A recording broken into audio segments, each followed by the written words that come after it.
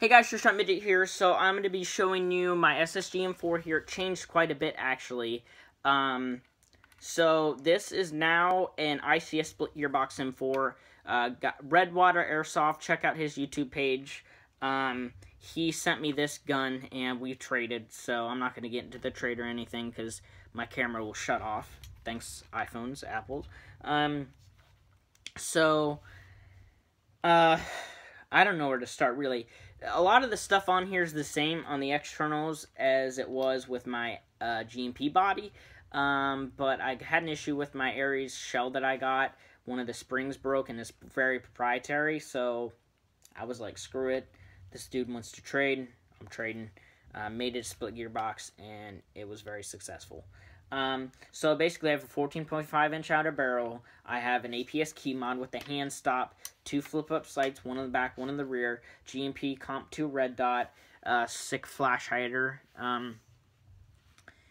This rail, I had to modify the upper to accept the rail just like I had to do with the G&P. This APS key mod is not very good. It did not fit on a G&P upper or an ICS upper. So, and I think it's maybe probably gas blowback threads.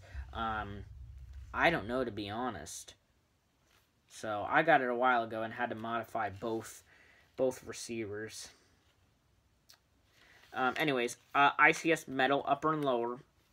Also, if you guys don't know, I'm building a DSG ICS M4, so that's why I wanted to do 2 ICS M4s, and then I have my MP5, which is totally different, but I want to stick with ICS with my M4s. 11.1 4,000 milliamp or 40 to 50 C Deans. I have a MOSFET in here. The wire is too thick, so basically right back here I have a joint basically where I soldered thinner wire in, so that there's thinner wire going under the pinion, so the pinion gear is not touching the wire whatsoever. It has a ZCI high torque motor. It's 22 TPA. I have a Chally arm in it, but the ZCIs were 22 as well, 22 TPA. So the TPA is the same. As far as performance between the Chally and ZCI, the ZCI definitely shot faster. A good about 5 rounds a second faster before it broke. Now it's getting like 20 rounds a second at max. It's like around there. But this is my Milsim gun, so I stick to semi-auto. Once in a while full auto, but slow fire. It has a sling mount back here. He modified that on here because these are proprietary. A lot of the ICS ones, it's complicated, but that part's proprietary. ICS metal body, like I said.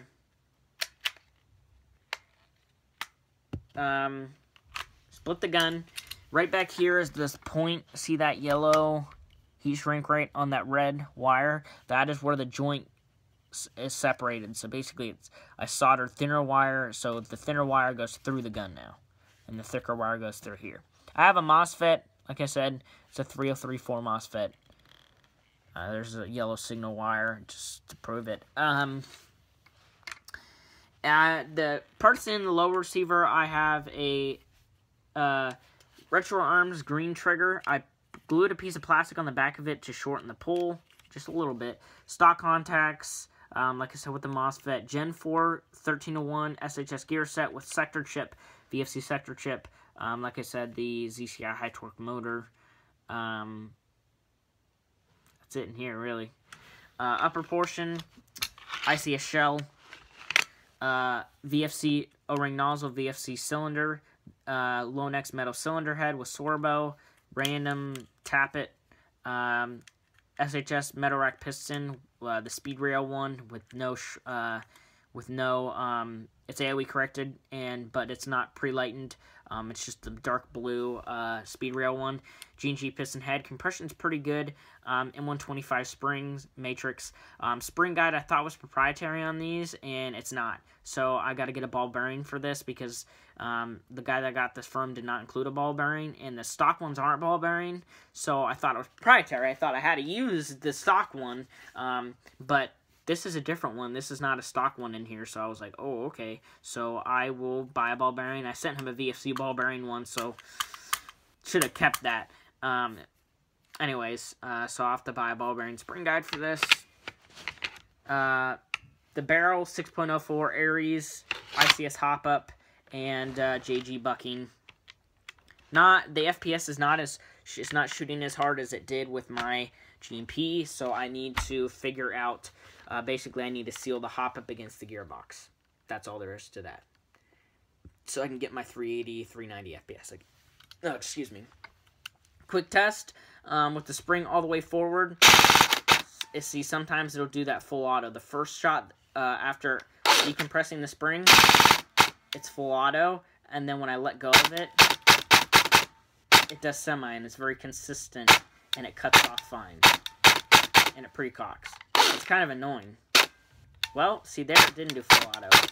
It like pre-cocked it. It's kind of weird. It depends on what position the motor's in, I guess, or the cutoff rather.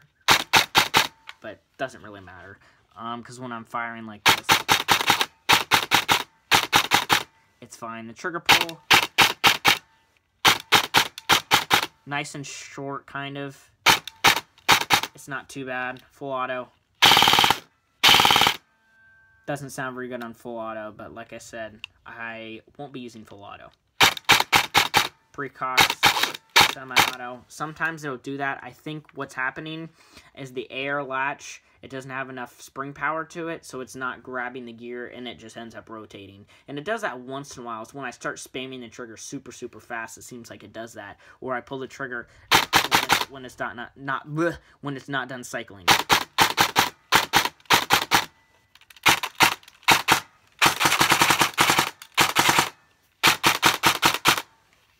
Anyways, there it did it again. Maybe motor height too. I may need to put the motor height up a little bit. But that's that. Hope you enjoyed the video, guys. Thanks for watching. Like, comment, and subscribe.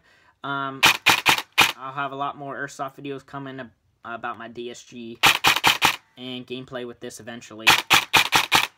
So there we go. See you guys later.